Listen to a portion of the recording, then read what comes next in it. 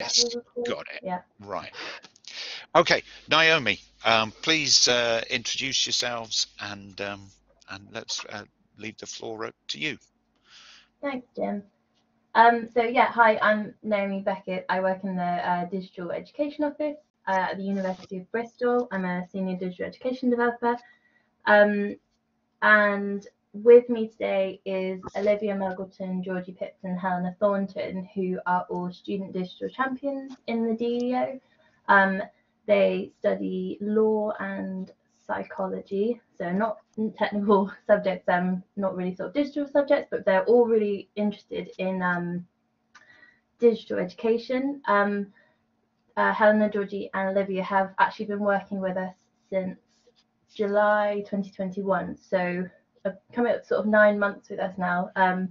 So we have sort of maybe a sort of smaller sub team within the sort of student digital champion team, because they've been with us such a long time, and they were really, really interested to sort of share their thoughts and experiences with sort of like-minded people. So we're just going to sort of take you through a few of the sort of highlights, experiences of the student digital champion team, sort of how it got set up, and sort of thinking about like challenges and limitations as well. So we'll sort of run through everything, and then yeah, open to questions, and please pop questions in the chat as we go through.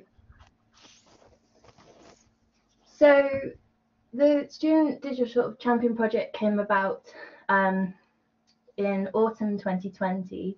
So right in the middle of the pandemic, obviously, we realised that because the DEO is a very sort of staff-facing team, we realised that we were actually producing a lot more student-facing content, and there was a lot more going on that we felt like we needed sort of more of a student-facing team, sub-team within the DEO. One of the big things that started this project was the results from the Digital Insight Survey that we had done that summer. A huge part of the sort of feedback in that was how students didn't feel like they had a voice when they were sort of thinking about their digital experience, and how they wanted to collaborate more. And so that was really the sort of kickoff of the project. We realised we needed to be working with students. And we actually started with the student union funding and recruiting the students for the Digital Education Office. And we recruited 12 students across all faculties, which was quite sort of daunting at the beginning. We weren't really sure how it was going to work, but we created a team site, we ran training with them, and it started from there. They were given 3-month contracts with the option to extend if they wanted to. It was a paid position. They didn't need to have any technical experience. They just needed to have an interest in online learning and digital education. There wasn't an interview process. We had an application form where they answered some questions to do with digital education and their sort of experiences, and we sort of took it from there. So that's really where the project started. We're now in our third run of student digital champions team, so we recruit 12 each time, but we have a lot of students wanting to extend, so which is great because we get to work more with them and have a bit more of a like working relationship with them. So that's sort of how we've done it. And the sort of the start of their sort of job was to sort of go out to their course reps and get that really vital feedback from the students and their peers about their sort of digital experience at the university. And the sort of very primary thing that they were doing was coming back to us with that feedback, and we were thinking about what we could do to change that. From there, it sort of the students sort of took on their own interest. They might have picked up a bit of feedback that they thought they wanted to run with, and we sort of ran projects from there. The great thing about it was that we sort of worked in collaboration with the DEO. So obviously in sort of my team, we have a lot of people with really sort of quite a variety of experience, you know, video production or, you know, creating a sort of animation online. So the students were able to sort of go to our team and say, this is what I want to do, this is what I want to create, this is what I think the students need. And they were able to work with our team to sort of create outputs.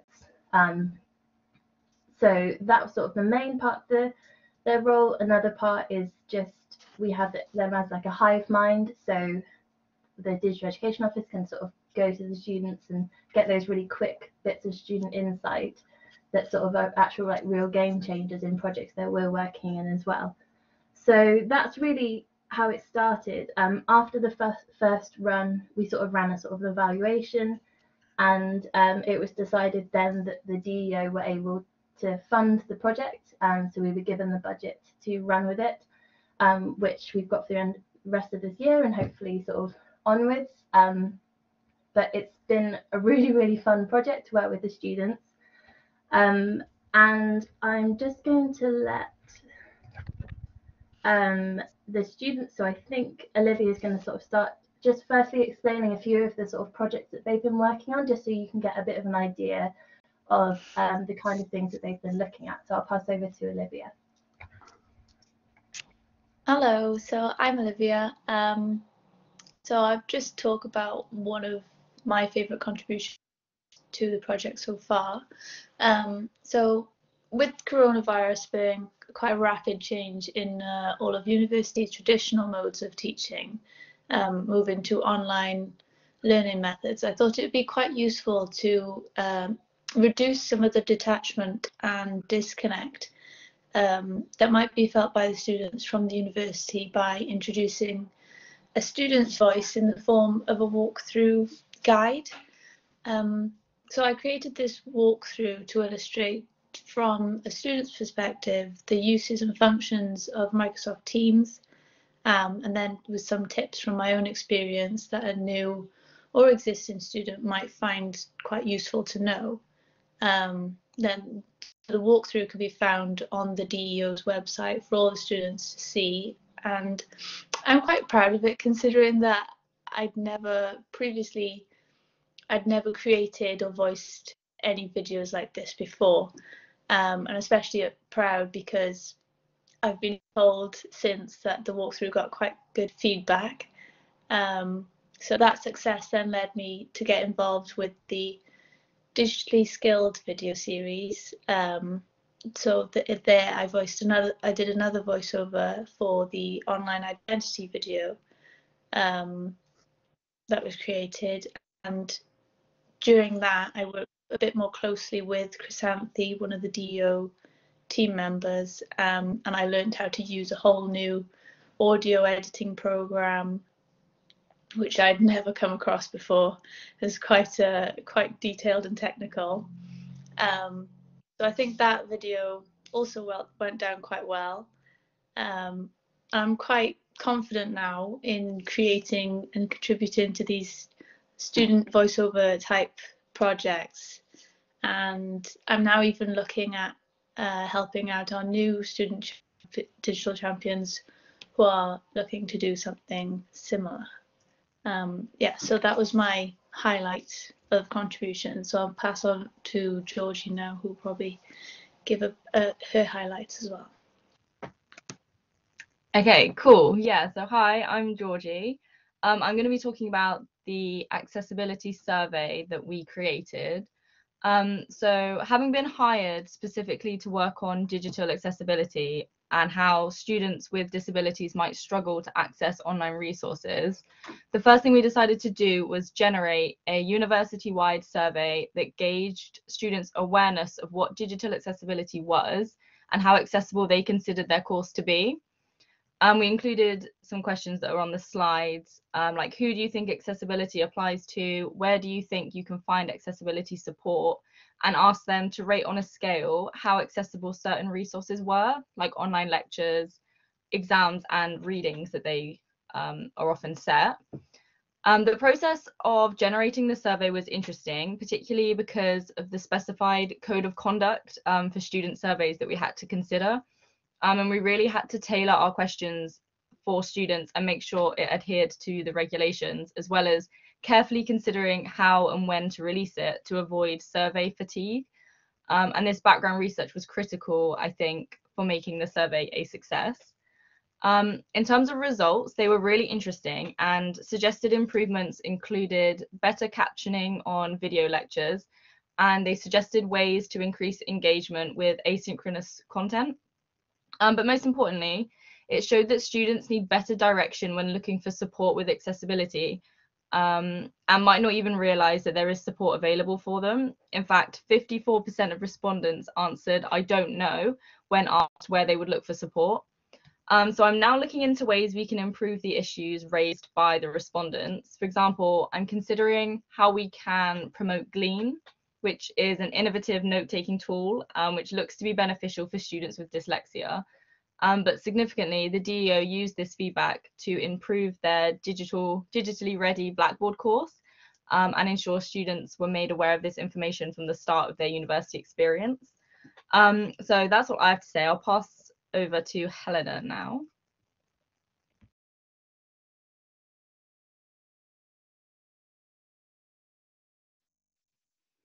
Hi, I'm Helena. So my focus so far, my main focus has been on digital skills resources and looking at how these can be promoted to students who might not otherwise consider them a priority.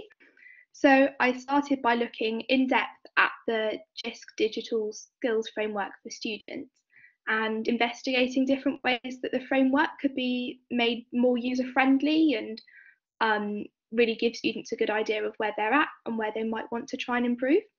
So I worked with a team of other digital champions to conceptualise the framework as a tree, showing foundational skills as sort of the roots and trunk, and then other categories split into branches and leaves. And so the end illustration we created with help from the DEO team is on the right.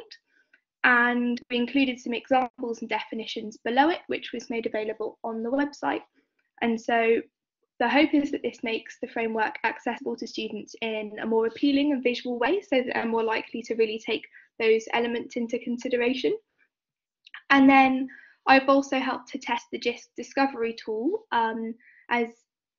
for students who wanted to look more in depth at their digital skills. And I've also spent some time trialing and giving feedback on the digitally ready courses that our university designed for, well, the DEO designed for students, which I remember using myself as I started university. So that was really rewarding to then be able to give some feedback on the second one and look at how you can take it further. So yeah, that was also a highlight for me. And then coming to these projects from a student's perspective, as someone who doesn't have many digital skills, has been really useful, as it's taught me a lot more, and it's also meant that I can contribute completely from a user's perspective and sort of create what I think might be helpful, well, what I know was helpful for me.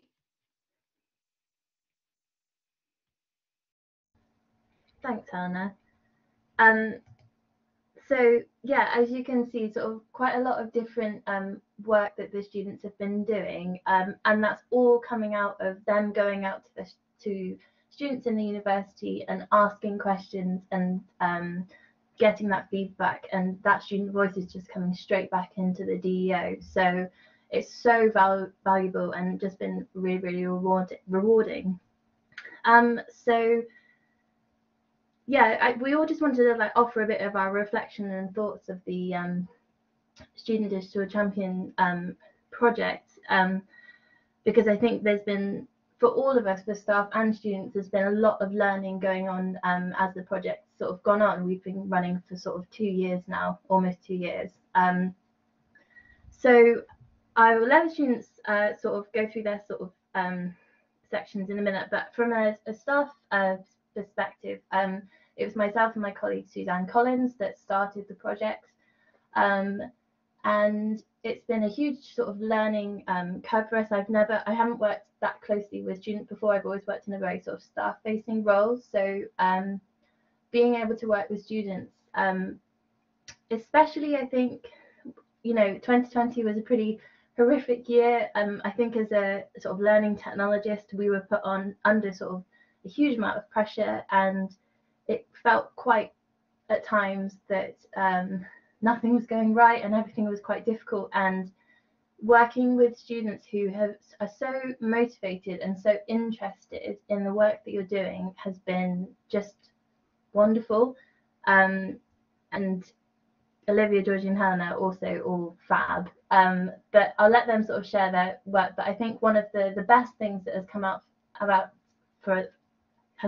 it from the staff perspective is the skill building that we've seen the students build. And that's not something that we thought of really when we first started the project. We just thought, we're just getting the student voice to sort of help student experience from the DEO, for the DEO.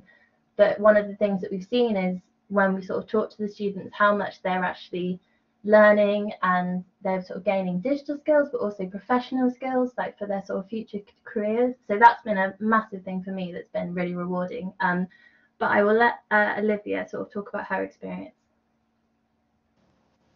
Thank you, Naomi. Yeah, so we've already given a recap of our favourite contributions, but I also thought it would be quite useful to show what the DEO and the Student Digital Champion role has done for us in terms of our personal development. So personally, I really enjoyed my time as a Student Digital Champion. It's given me the chance to gain some real work experience, developing crucial skills like digital literacy, inputting things like this presentation together, and working completely remotely through Teams. I've also been learning how to effectively communicate my ideas and collaborate with my fellow champions. It's also enhanced my ability to manage my own time effectively, because it's a completely self-regulated role, so to speak. So on a more personal note as well, I feel like it's really built my confidence, and it's given me a strong sense of personal fulfillment, because I feel like I'm part of an amazing group of people who are actually making a difference to the student experience, and that my voice is actually being valued and heard. So yeah, so that was my reflections on my personal development, but I'll pass on to Georgie, who will offer his. Yeah, so I would obviously echo everything that Olivia has just said, but also I think one thing important to my personal development in this role is the environment that we work in really facilitates the generation of ideas. And I think this is probably the first job role I've had that has allowed me to pick something I'm interested in and work on it creatively and freely. And I think Naomi and Suzanne and all of the others have always said, we want you to get stuff out of this position, so make sure that you're putting in like what you want to get out of it. So that was always really nice. But the role has also been quite challenging at times in a good way, and there are definitely situations where I think, how can I improve this, or what is something that we could do to help, and struggle to find an answer. But those challenging situations are what we're here to advise on and help with, and it is rewarding being able to work towards solutions to those problems, and use your creativity and initiative to do that. But also this role has developed my practical research and analysis skills. And I've always had to research and analyze in academic scenarios, but this role has required me to analyze real life issues and real life obstacles that you come across when trying to solve those issues. And like what Naomi said when she was talking about this has definitely had a notable impact on my graduate job applications. And I would credit this role as being one of the reasons that I received an offer. For example, it gives me great examples of when I've used my initiative, how I've worked towards real life problems and collaborated with others independently. And it also helped that the role I applied to was research based, which is what this champion position is all about.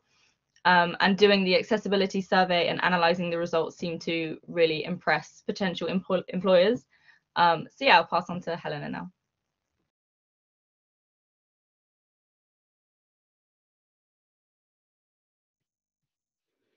Hi, so similar to Georgie, I think I found that like self-led, initiative-driven element of the role, both quite challenging, but also really rewarding.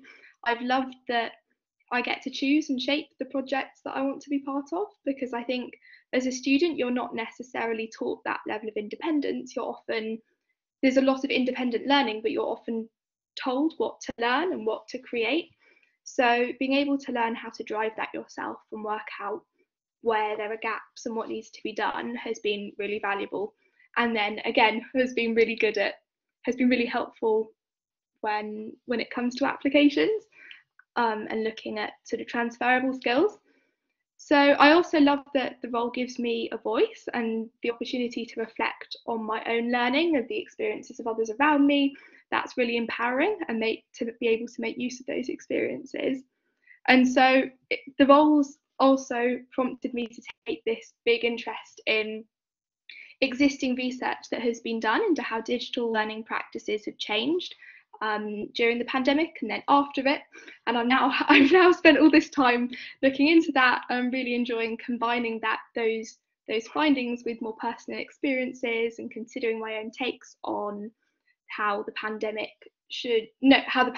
has and should alter higher education going forward, which is obviously a really time relevant discussion. So it keeps things relevant, this. It's definitely led me to engage in these more relevant ideas, and it's gone further than just a role. It's now much more of a personal interest for me. Thanks, Helena. So yeah, really sort of good experiences from the team, which is really really nice to see. The students work with us they have 3 hours a week contracted, so it's not a huge amount of time, but the amount of work that they've been doing has just been fantastic. So yeah, it's just really nice to hear it coming from Georgie, Helena and Olivia as well. So obviously, even though there's been sort of some really sort of great work going on, as the students mentioned, there have been quite a lot of challenges as well.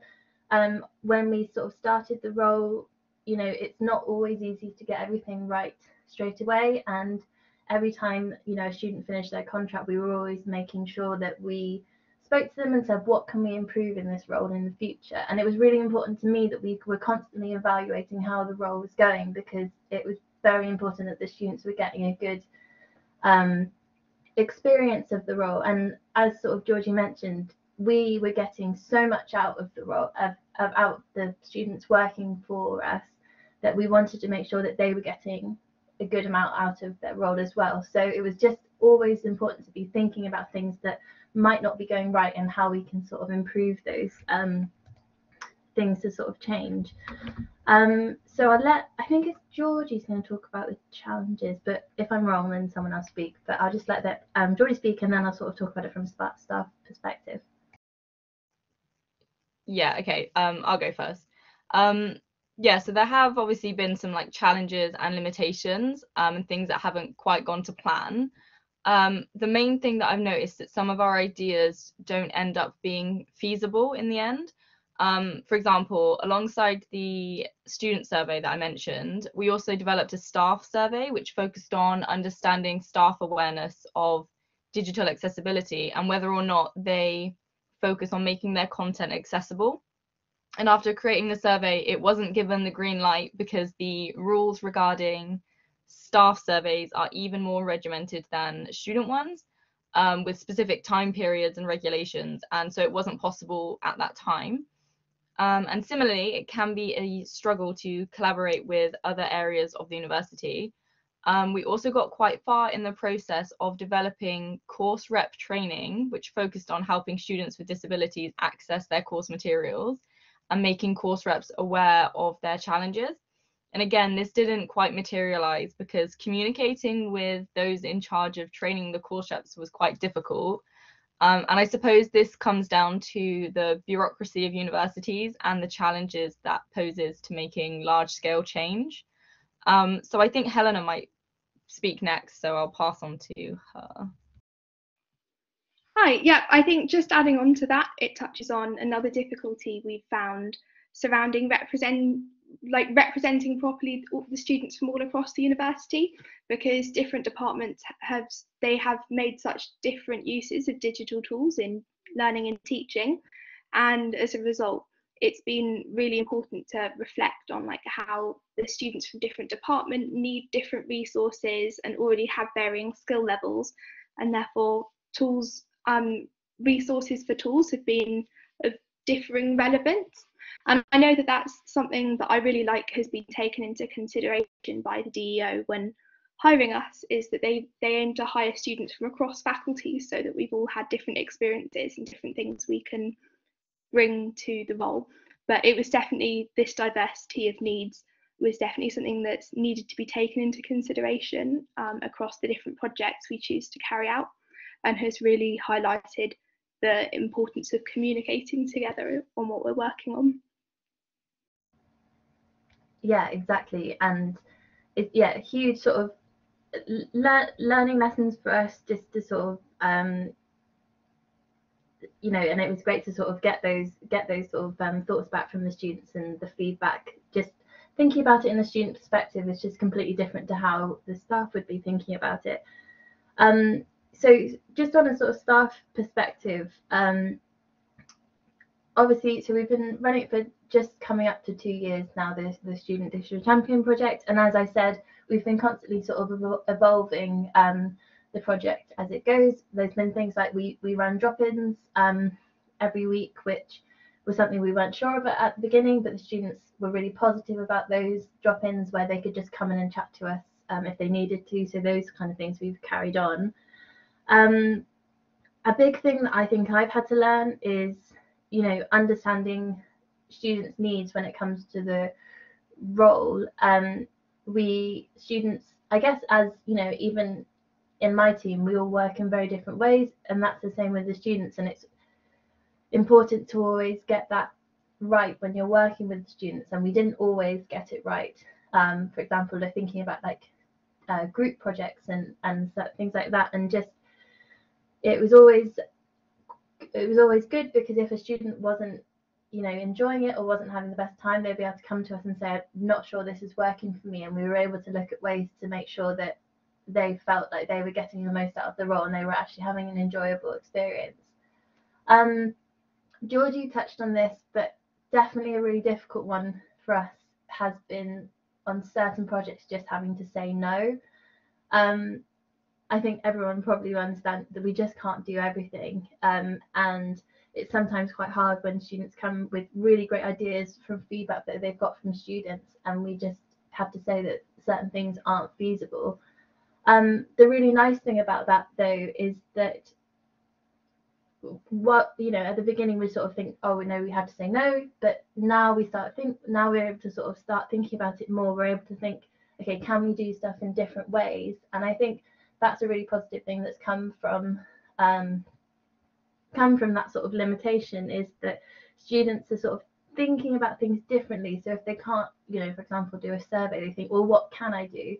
So that actually has been a real sort of positive outcome of those sort of situations where we can't always do what the students want to be doing.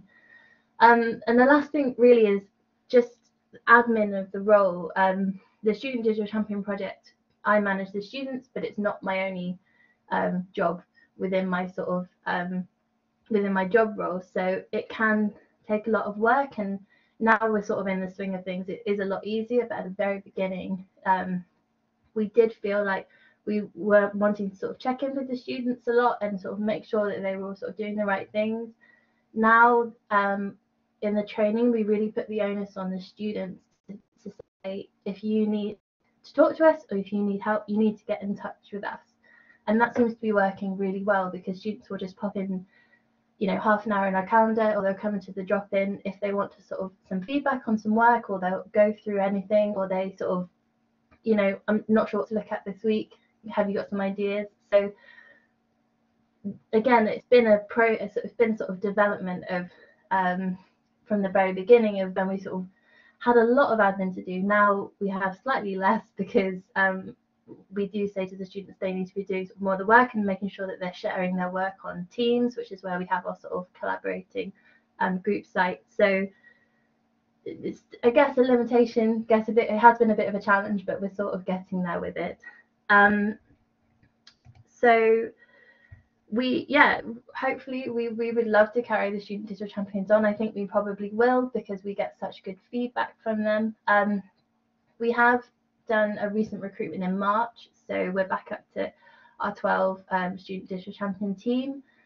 We wanted to do another recruitment after Christmas because it allows the first years to apply, and we had a huge amount of applications from first years. So that was a really nice thing, because it's just another sort of, those students have spent, you know, a year of online learning in school, so they have some really sort of differing opinions. And like I mentioned on the slide, this group of students who we have, you know, every group is different, but this group have some really sort of fun ideas, like some quite different ideas, quite some challenging ideas. So it's been great to sort of work with them and sort of work out if we can sort of get to do the work that they want to do, that they think is important.